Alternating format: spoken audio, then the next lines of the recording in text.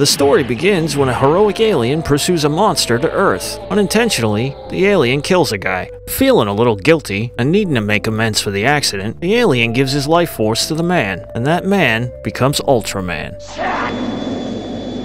Debuting in 1966, Ultraman became a sensation worldwide, and some of the stories of this hero were written by an Okinawan man, Tetsuo Kinjo. Though the tales were primarily directed at children, they held all the grandeur and scope of classical drama. Focusing on morals, Mr. Kinjo created situations where the hero could shine in the face of stunning adversity. Much more than aliens and monsters, the interplay of the characters highlighted universal qualities like perseverance, empathy, and wisdom for the greater good. Much of the tales took historical incidents and redefined them for the screen. Albeit with a 35,000-ton alien-human hybrid from another galaxy, Mr. Kinjo made it his goal to become a bridge between Okinawa and Japan, and much of this had been accomplished. Tragically, Mr. Kinjo passed early in his life, but his story and legacies are still with us, as even today, the series continues. If you'd like to find out more, visit MCCSOkinawa.com. Pick up copies of the Okinawa Living magazine and Okinawa Living Weekly.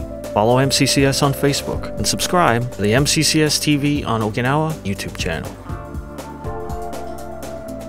Reporting for MCCS TV's Hi-Sci, I'm Gabriel Archer.